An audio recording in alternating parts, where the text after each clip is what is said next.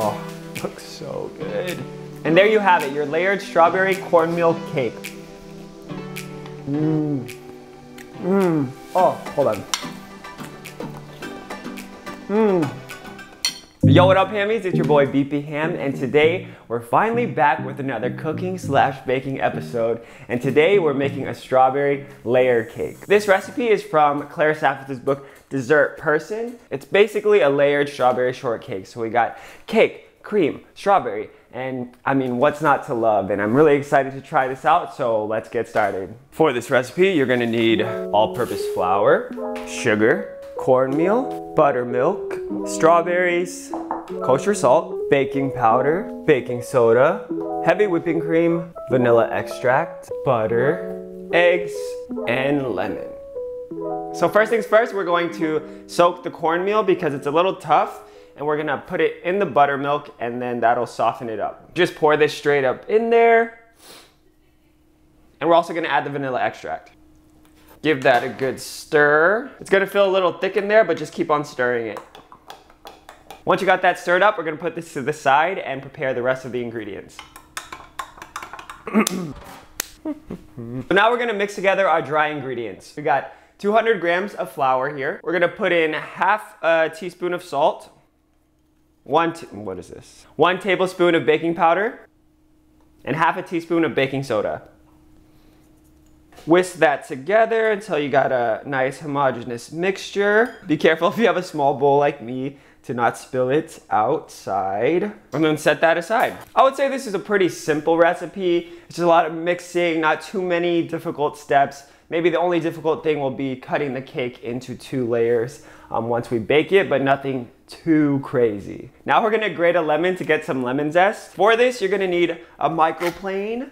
I love this tool, it's very useful. If you do not have one, I recommend getting a microplane. You can use it for all different types of things like garlic, ginger, lemon, any kind of citrus, and it adds a nice zing to your dishes. You can either roll your citrus across it or just use it in your right hand and do it this way as well. I like to go like this because I like to see where I've already grated. We need 2 tablespoons of lemon zest, and you only want to get the yellow part. Once you get to the white, you don't want to use that because that part's bitter.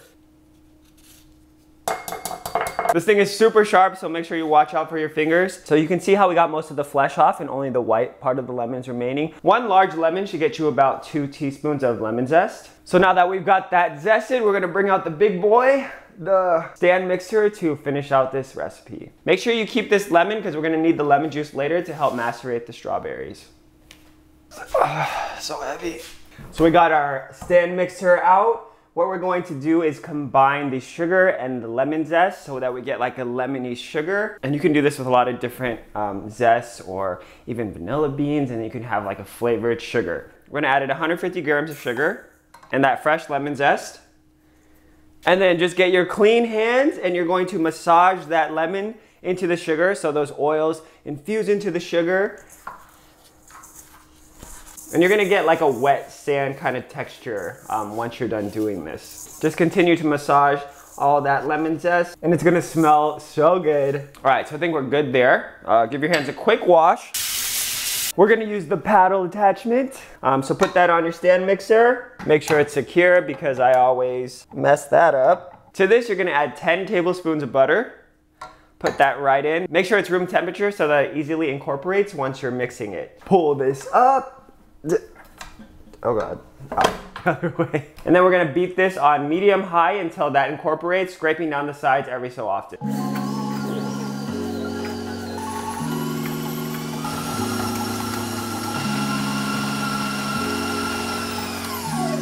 As you can see, it incorporated pretty well. We wanna mix together the sides, and we really want this to be light and fluffy is the key to this cake. Just scrape down the sides. And we're gonna let this keep going for a couple more minutes.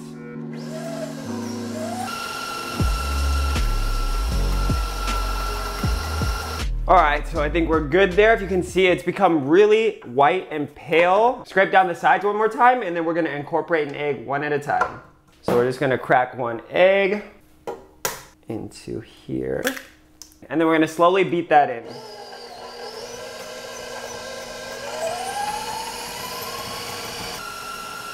Add in our second egg.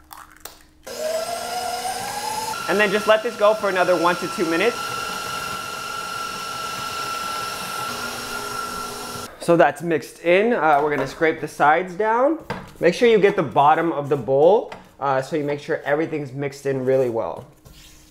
Now what we're gonna do is bring back over our wet and dry mixtures from earlier, and we're gonna alternate them. And what that does is help better incorporate the ingredients into our final mixture. Start with dry, and we're gonna do this on a low speed. You're gonna get a third of this mixture and pour that straight in. Let this fully incorporate before you add in the wet mixture.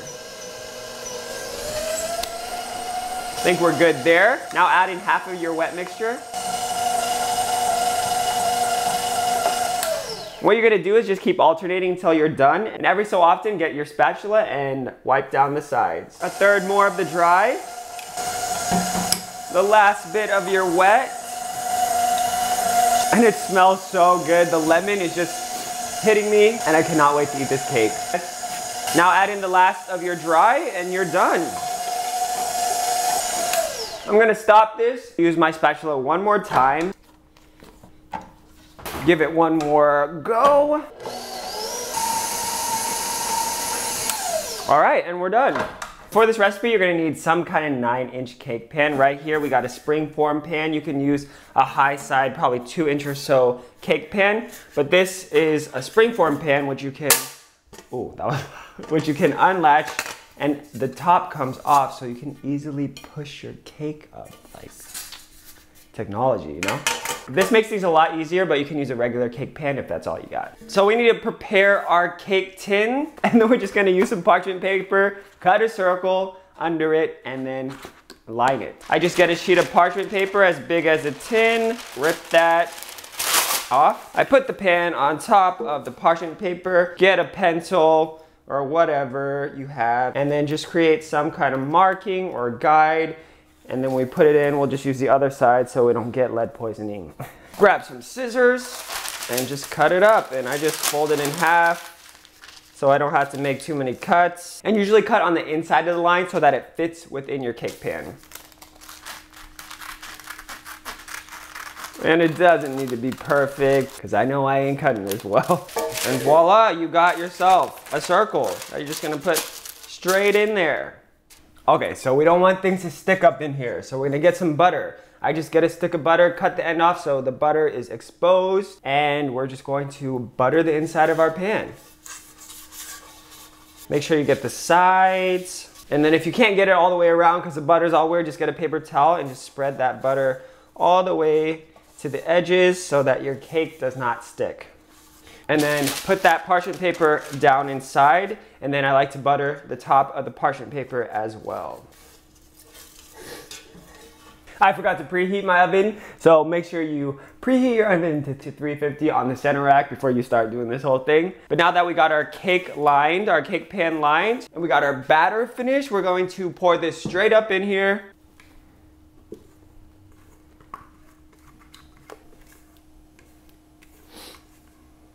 Scrape all that off the sides because you don't want to waste any cake. Once you got your cake in the pan, you're going to slide it around so you got an even layer. Kind of spread it out on top so it's all nice and even. Just circular movements with your spatula or your offset spatula, whatever you got. So you got a nice even layer on the top. Tap it on the bench a few times, let those air bubbles come out. We're gonna wait for our oven to preheat and then stick this bad boy in there for about 40 to 50 minutes. While we're waiting for the cake to bake, we're gonna start preparing our strawberries. So here we got 2 pounds of fresh, washed strawberries. What we're gonna do is hold the strawberries. So we just wanna cut off the stem portion of it. What I get is like a paring knife, or get what you have. What I like to do is just take a slit in on both sides at like a 45-degree angle, and then kind of pull that out. And if you're really lazy, you could just really just cut off the top, but you won't get as much yield that way. Preheated oven. Take this cake mixture, put it straight up in there on the center rack for 40 to 50 minutes. We're gonna want a really golden brown color, so it's gonna be in there for a while.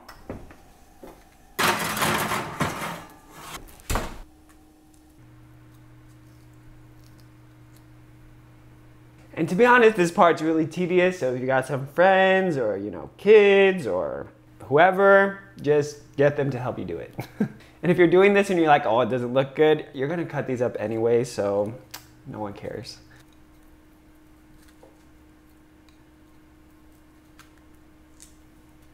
Last one. All right, so quick tip, if you have a wood cutting board, strawberries may stain it, so I usually just get another kind of plastic cutting board so I don't ruin my wood ones. So now that we have all of these holed, we're gonna get the 5 largest ones because they're gonna act as support between the layers of the cake, or the layer. So I'm just gonna grab the 5 largest ones we have. These ones are pretty small, so I don't know if I'm gonna be able to. So you want to get ones that are pretty similar in shape or height so that it's all the same height, but if not, you can just trim off your strawberries until they're the same height. But these are pretty good.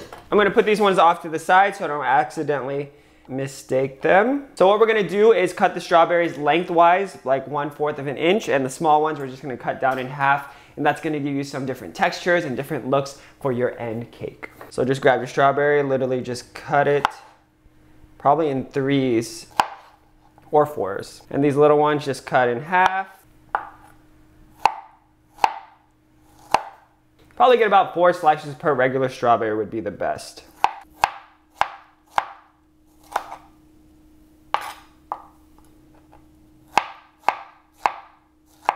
Last one.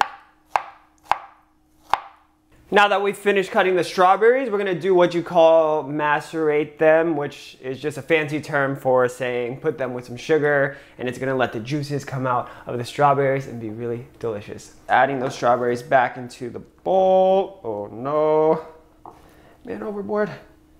Eee. All right, do it a little nicer than I did, but whatever works. What we're gonna do is we're gonna grab that lemon that we zested earlier, do some rolling action to get the juices flowing, cut that in half.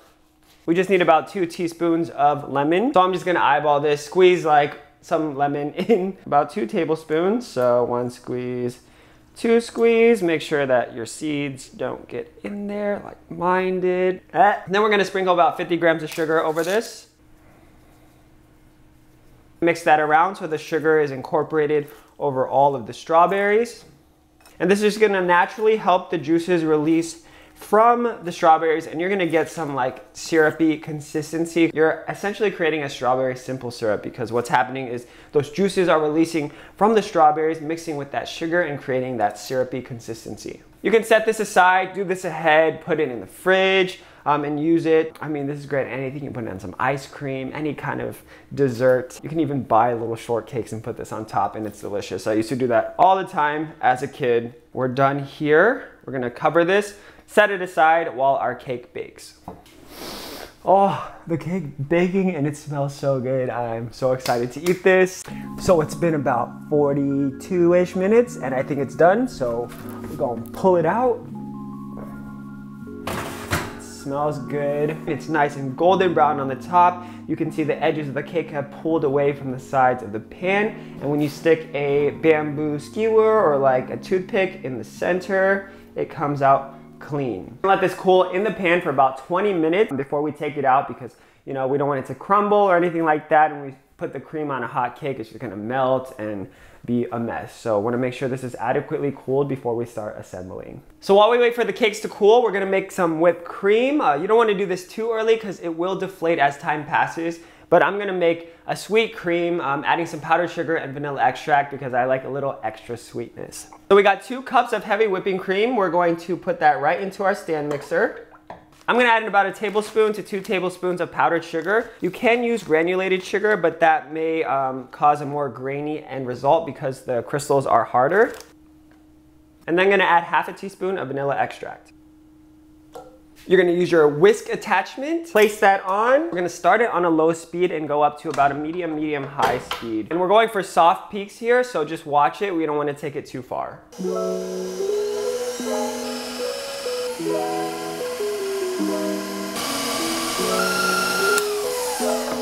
So our mixture is done. You can see if you pull out your whisk attachment and you turn it over, it kind of falls over like that. That's like a soft peak. So you know you're there and you're ready to chill this while you're waiting to assemble your cake. And don't worry if you over whip it. I've over whipped many creams in my day. You can still use it. It might not be as good, but I mean, it's been about 20 minutes. Our cake has cooled and we're ready to remove it from the pan. So you're just gonna grab a paring knife or some knife, butter knife, whatever you got, and you're going to go around the cake to release it from the sides.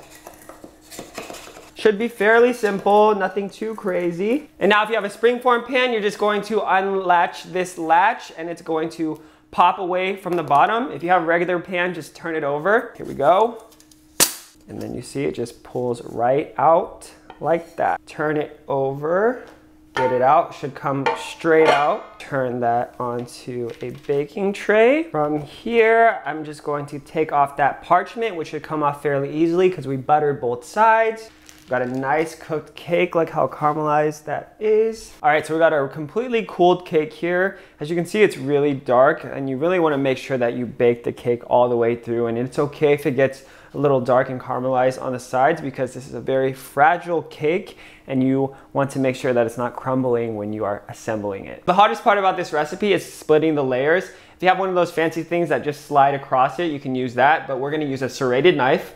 And what you're gonna do is just look halfway in between and you're gonna make little slits across the whole cake, and then we're gonna slide our serrated knife straight through. So get your knife and make sure you're on eye level so that you can see halfway in between, and just start making little cuts across your cake. Try your best to get it as even as you can, but if not, it'll still taste good. All right, so we got little cuts across the entire cake, and now what I'm gonna do is very level, I'm going to just slide my knife across while turning the cake.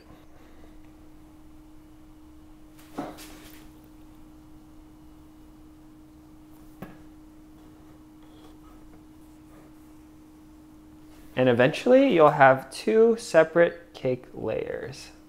Perfect. So now we're gonna assemble our cake. We got our cake stand here, and we're gonna put that bottom layer down, and it's gonna be like a cake sandwich. So we got bottom layer, strawberries, cream, cake, cream, strawberries. I want to be very careful. These cake layers are very fragile.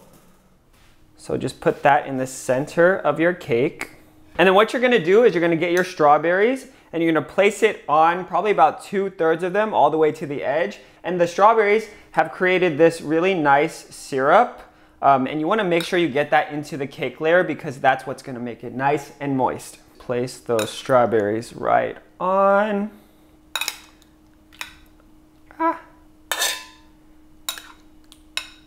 And then don't forget those 5 strawberries you had before, which I almost did. We're gonna place those, 1 in the center and then 4 on the outside so that when we put the cream on and put the top layer, the filling doesn't like spurt out when you cut it. So just stick 1 in the center and then just some on each of the 4 corners.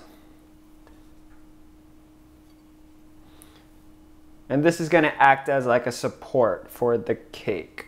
And now you're gonna add your whipped cream layer, about half of it. Gently put that on the top. Oh, looks so good. And I would push it close to the edge, but not all the way to the edge because you still wanna see the strawberries. So this is what it looks like so far. And now we're gonna carefully place the top layer with the cut side down. Now we're gonna finish off with some cream and some more strawberries. So put the rest of your cream on the top. Bring that to the edge, and you're just gonna create some swooshes up in there. So now we're gonna put our remaining strawberries on the top, more so in the center than pulling them out to the sides, because then it's gonna fall over and droop across the cake. And so we're just gonna put them right in the middle.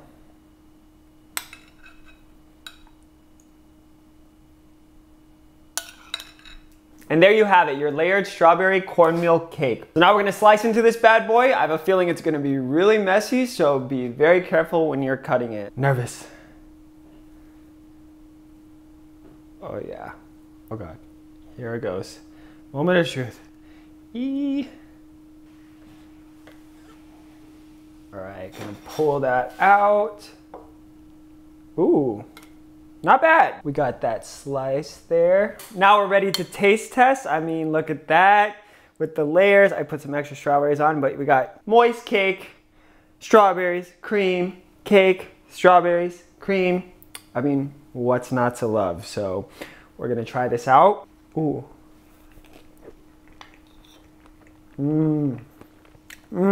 Oh, hold on. Wow.